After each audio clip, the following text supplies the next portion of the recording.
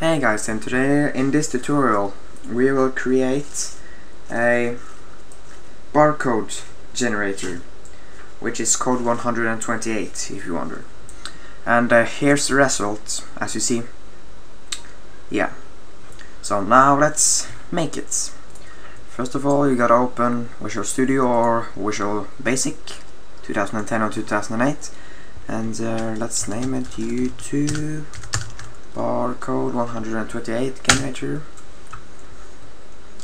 Set the text and the start position, so and change some settings.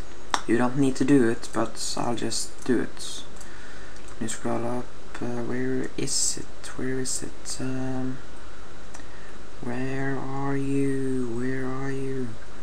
I don't remember. Oh, it's here. Yeah. And this, change it to none, and then you can change this to whatever you want.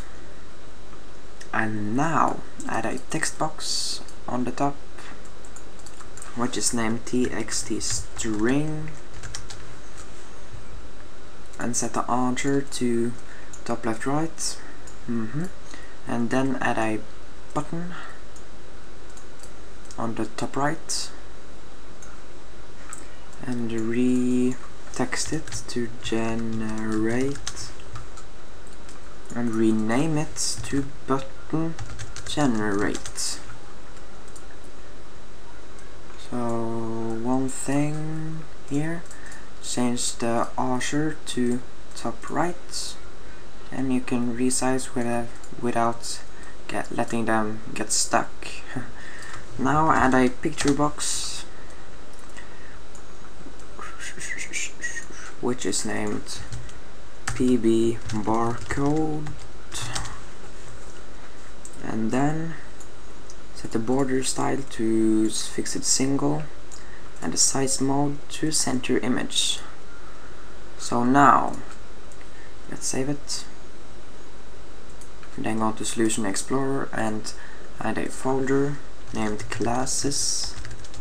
You don't need to do it, but I'm just gonna have it organized. So let's add a existing item. This is the, where is it?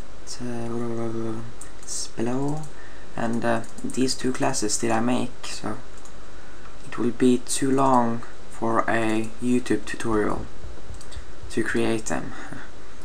I already tried and it didn't work, so yeah. Let's add one important thing.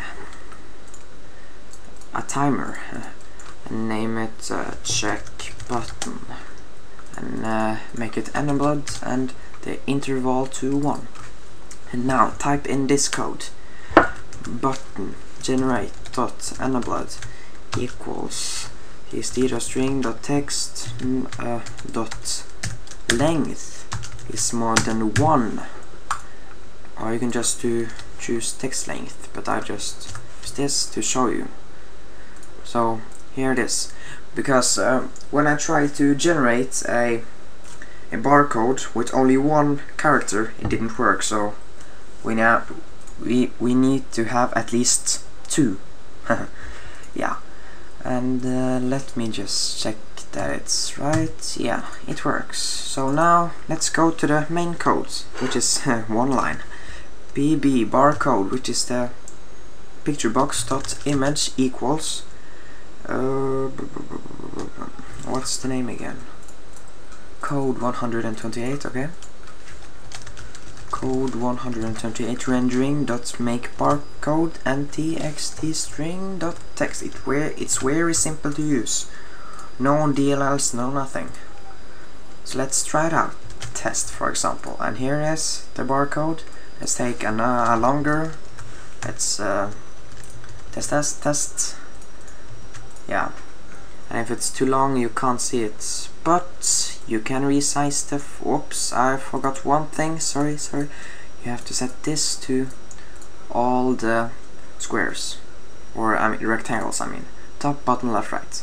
So now, if you write something very big, you can just maximize the form and You see it. Yeah. Let's choose, right go visual theme, for example. And it works. Let's take my name, Jonas, and it works. So, thank you all for watching, and hopefully see you next time. Bye!